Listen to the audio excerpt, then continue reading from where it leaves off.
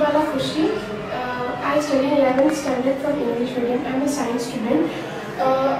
हमारा टॉपिक है वो कैंसर से रिलेटेड है। तो कैंसर होता क्या है? इंडिया में बहुत सारे लोगों को ये हुआ है। तो कैंसर एक ऐसी डिजीज़ है जिसमें हमारे बॉडी के सेल्स अनकंट्रोलेबली डिवाइड होते रहते हैं और कंट्रोल में होता ही नहीं है। कैंसर की सिचुएशन में जो ओल्ड सेल्स होते हैं वो उनकी डेथ नहीं होती और वो कंटिन्यूसली ग्रो करते रहते हैं। इंटरनेशनल कैंसर डे हम लोग 4 फरवरी को मनाते हैं। और कैंसर बहुत सारे टाइप्स का होता है, जैसे pancreatic cancer, lungs cancer, mouth cancer, फिर ब्रेस्ट कैंसर। इंडिया में सबसे ज़्यादा लंग्स कैंसर फैला हुआ है और 90% लंग कैंसर का कारण क्या है कि हम लोग स्मोकिंग करते हैं, सिगरेट पीते हैं या फिर हम टॉबैको यूज़ करते हैं, उसकी वजह से हमें लंग्स कैंसर होता है। और लेडीज़ में ये ब्रेस्ट कैंसर ज़्यादा देखने में मिलता है क्योंकि due to lack of awareness amount है। और उसके बाद ये कैंसर होने के बहुत सारे कारण हो सकते हैं। सबसे पहला जैसे कि लंग्स कैंसर और माउथ कैंसर का मेन रीज़न ये है कि है ना, उसमें हम सिगरेट या तंबाकू लेते हैं। फिर सेकंड, हमारा इम्प्रॉपर डाइट, जो हम डाइट लेते हैं वो प्रॉपर नहीं होता या फिर उसमें इम्बैलेंस की वजह से हमें कैंसर हो सकता है। तीसरा रीज़न ये हो सकता है कि हमारे जेनेटिक मटेरियल में कभी प्रॉब्लम हो जाती है, डीएनए ट्रांसफर में जीन्स का कुछ प्रॉब्लम आ जाता है, उसकी वजह से हमें कैंसर हो सकता है। फिर रेडिएशन की वजह से ज़्यादा हम एक्सपोजर हो जाता है यूवी रेज में, तो हमें उससे भी कैंसर हो सकता है। आगे का मेरे पार्टनर आपको बताएं। मेरा क्वेश्चन है कि आपको कैसे प्रेरणा मिली कि आपको यही प्रोजेक्ट बनाना चाहिए?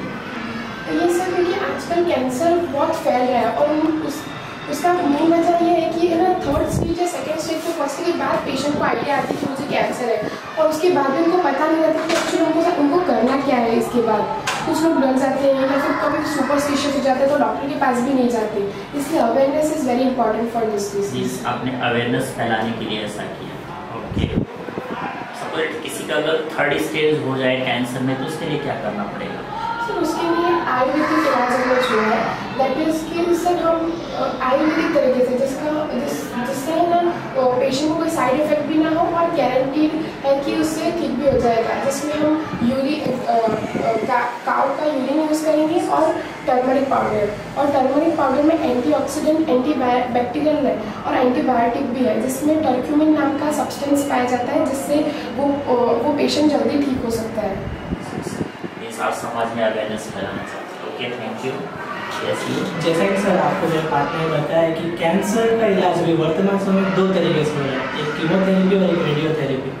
जो रेडिएशन थेरेपी में ये सर ऐसा होता है कि वो रेडिएशन थेरेपी में वो उच्च ऊर्जा वाली आयनीकृत किरणों का वो स्त्राव करते हैं जो पेशेंट के ट्यूमर और कैंसर वाले जगहों पे इलाज करता है, जिससे उसका कैंसर ठीक होता है। बट सर इससे कई सारे नुकसान भी है। उससे उसकी रोग प्रतिकारक क्षमता भी कम हो जाती है और सर उसकी जो जागने की क्षमता होती है वो भी बढ़ जाती है, मतलब वो नींद नहीं आ पाती है, उससे कमजोरी हो जाती है, उससे उसकी रोग प्रतिकारक क्षमता पर बहुत असर पड़ता है।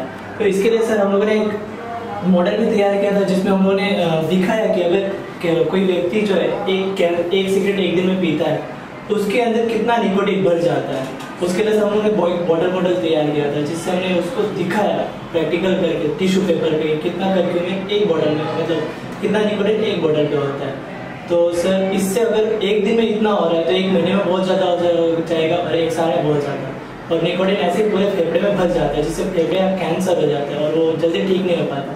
तो वही सर जो वर्तमान समय में स्थिति हो रही है उससे कई गरीब लोग हैं, अमीर लोग तो सर ये अफोर्ड कर लेते हैं रेडिएशन थेरेपी और कीमोथेरेपी, बट जो सर गरीब है वो ये अफोर्ड भी नहीं कर सकते और सर उन्हें पता भी नहीं होता कि आयुर्वेद में इलाज है कैंसर का। आयुर्वेदिक में भी इसका इलाज बहुत पहले से चला आया है। सर वही हम लोग वर्तमान समय में सबके सामने लेके आए कि हम आयुर्वेदिक इलाज करें और उनको ये आयुर्वेदिक ट्रीटमेंट के बारे में बताएं कि अगर आप 1st स्टेज या 2nd स्टेज पे हो तो आप व्हीट ग्रास के द्वारा जूस बनाकर 1 से 1.5 महीने पीकर उसका इलाज कर सकते हो। और अगर उसमें भी ठीक नहीं होता, अगर आप 3rd स्टेज में हो तो गाय का यूरिन और हल्दी को लेकर, गाय के यूरिन को 250 ml और हल्दी को 2 चम्मच लेकर इतने देर तक गर्म करके वो 50 ml हो जाए और उसे दिन में 3 बार ले, जिससे वो 3 महीने में ही वो कैंसर ठीक हो जाएगा और वो इससे सफर भी बहुत लंबे तक कर सकता है। इससे उसके सर जो परसेंटेज होती है ठीक होने के वो चांसेस भी बढ़ जाते हैं और उसका पैसा भी कम लगता है, जिससे वो सर वर्तमान समय में बीमारी का जो है ना समाधान आ जाएगा कैंसर का। तो किस तरह का एक्सपेरिमेंट आपने किसी ह्यूमन के ऊपर किया है या Yes, कैसे sir. आपको पता चला? ये सर एक्सपेरिमेंट सर 2 लाख लोगों के ऊपर हो चुका है और ये 100% सर्टिफाइड भी कि इससे इलाज कैंसर का होता है। Okay fine, okay thank you. Thank you sir. Myself, Eetwala Khushi. I am from Dnyanjyot विद्यालय. I study in 11th standard and I am a science student. हमारा जो प्रोजेक्ट है वो कैंसर से रिलेटेड है, तो हमने यहाँ पे कैंसर के बारे में सब दिखाया है। एक्चुअली इंडिया में कैंसर बहुत सारी जगह पे फैला हुआ है। तो कैंसर है क्या? कैंसर एक्चुअली एक ऐसी डिजीज़ है जिसमें हमारे बॉडी के सेल्स कंटिन्यूसली डिवाइड होते रहते हैं और अनकंट्रोलेबली, और ये बीमारी में जो ओल्ड सेल्स होते हैं उनकी डेथ नहीं होती है।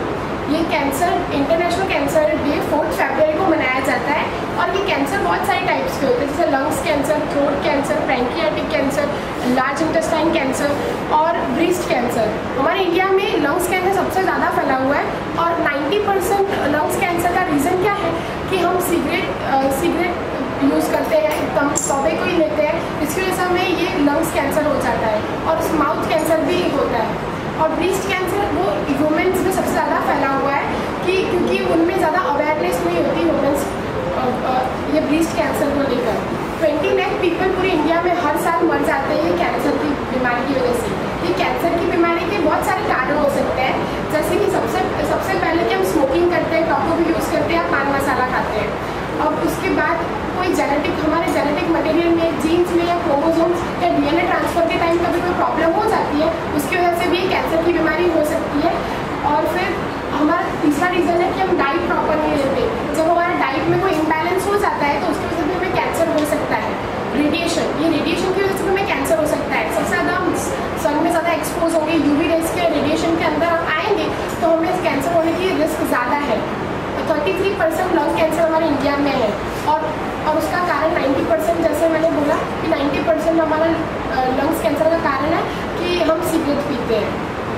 33% 30 to 35% हमारे कैंसर होने के चांसेस ये है कि हम प्रॉपर डाइट नहीं लेते। अब ये हमने जो हॉस्पिटल बनाया है वो नेचुरल हॉस्पिटल है, जिसमें हम नेचुरल एनवायरनमेंट देकर हम ये हॉस्पिटल में आने वाले पेशेंट्स को हम नेचुरल ट्रीटमेंट दें जिससे वो जल्दी ठीक हो जाए। इंडिया में ये केमोथेरेपी और रेडिएशन थेरेपी 2 तरीके से कैंसर के पेशेंट को ठीक किया जा सकता है, और आगे का मेरे पार्टनर आपको बताएंगे। Hello sir, Vande Mataram. My self Singh. जैसा कि आपको मेरे पार्टनर ने बताया कि कैंसर का इलाज आज वर्तमान समय 2 तरीके से हो रहा है, कीमोथेरेपी और रेडिएशन थेरेपी। रेडिएशन थेरेपी में जो सर इलाज होता है वो होता है उच्च दाब वाले आयनीकृत ऊर्जा के कारण, जो मरीज के कैंसर ग्रस्त कोशिका पे और ट्यूमर वाले कोशिका पे आयनीकृत लेजर किरणों को छोड़ी जाती है। बट उससे सर बहुत सारे कई नुकसान भी होते हैं। उससे सर होता ये है कि हमारी रोग प्रतिकारक क्षमता भी कम हो जाती है, और कई बार अक्सर केस में ऐसा होता है कि जो कैंसर वाली कोशिकाएं होती है उनके साथ अच्छी कोशिकाएं भी मर जाती है, या फिर कैंसर वाली कुछ कोशिकाएं बच जाती है, जिससे वो कैंसर वापस से हो जाता है। और इसके और नुकसान ये है कि मरीजों में कमजोरियाँ बढ़ जाती है, रात को नींद ना आना, लेट सोना, कई सारे उसके नुकसान होते हैं। तो उसके लिए सर हम लोगों ने एक और प्रैक्टिकल भी बताया, जिससे हम ये आपको बताएंगे कि धूम्रपान अगर आप एक दिन में 1 सिगरेट पीते हो तो उससे आपके फेफड़े में कितना निकोटीन जमा होता है। उसके लिए हम लोगों ने एक प्रैक्टिकल रखा है।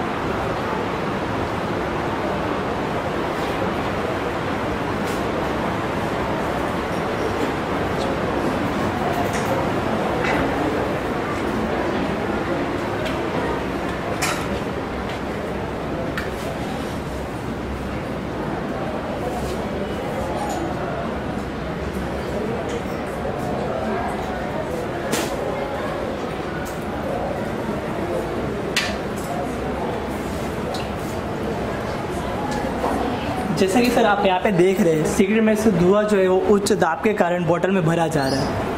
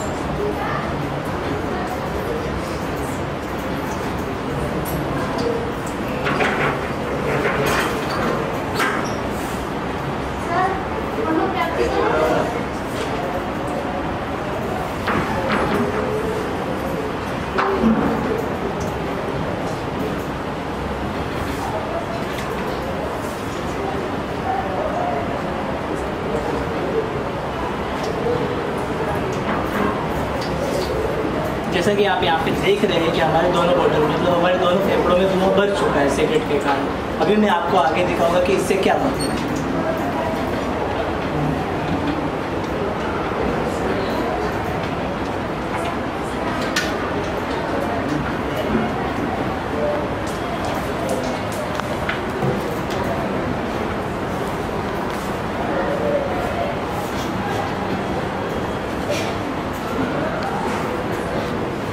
ये हमारा एक फेफड़ा राइट लंग्स।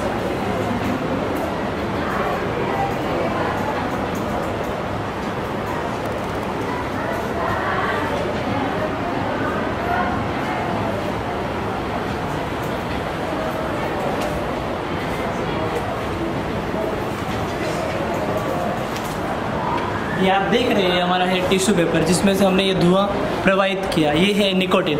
निकोटिन के दो टाइप होते हैं, एक निकोरेट और निकोट्रोल। निकोरेट जो होता है वो तंबाकू में से होता है और जो निकोट्रोल होता है वो चाय में से होता है। तो ये जो निकोरेट होता है ये हमारे लिए बहुत हानिकारक होता है, इससे हमारा कैंसर होता है। तो आप सब देख रहे होंगे अगर एक सिगरेट से इतना निकोट्रोल हो रहा है तो अगर आप महीने में कितना सिगरेट पीते हैं, आप साल में कितना सिगरेट पीते हो तो इससे कितना निकोटिन जमा होता होगा, उससे आपको कैंसर कितना ज़्यादा हो सकता है। तो इसके लिए हमने एक इलाज निकाला, आयुर्वेदिक ट्रीटमेंट। आयुर्वेदिक ट्रीटमेंट में होता ये है कि जो वीट ग्रास है वो फर्स्ट और सेकंड यूज़ में हम इसका यूज़ कर सकते हैं। वीट ग्रास का अगर जूस बनाकर 1.5 महीने तक लगातार पिया जाए तो इससे हमारा फर्स्ट स्टेज और सेकंड स्टेज का कैंसर ठीक हो सकता है। इसकी 100% गारंटेड है।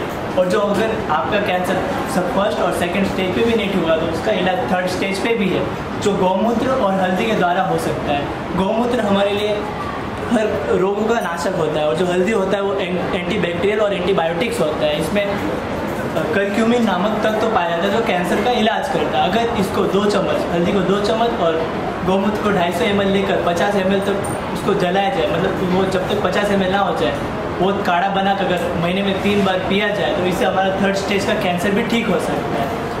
अभी आपके मन में ये सवाल भी उठ रहा होगा कि क्या 100% गारंटेड है? तो हाँ, ये 100% गारंटेड है। ये 2 लाख लोगों के ऊपर इसका रिसर्च भी हुआ है और टेस्ट भी किया गया है जिसमें 100% सक्सेसफुल हुआ है। इसलिए हमारा सर एक ही थीम है कि बच्चों और युवाओं को एक धुआं मुक्त पर्यावरण दो।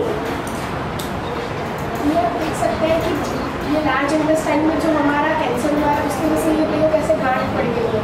ये लंग्स में जो सिगरेट पीने की वजह से, बीड़ी पीने की वजह से जो लंग्स की हालत हुई वो भी आप देख सकते हैं। यहाँ पे पैनक्रियाटिक कैंसर में ये फर्स्ट स्टेज में कैसी गांठ है और ये बड़ी होकर गांठ कितनी बड़ी हो गई है लास्ट स्टेज तक। और ये वहाँ पे गले का कैंसर, जो थायराइड ग्लैंड्स में कैंसर होता है उसमें पहली स्टेज कैसी है और आखिरी स्टेज में भी कितनी उसकी हालत बिगड़ चुकी है वो आप देख सकते हैं।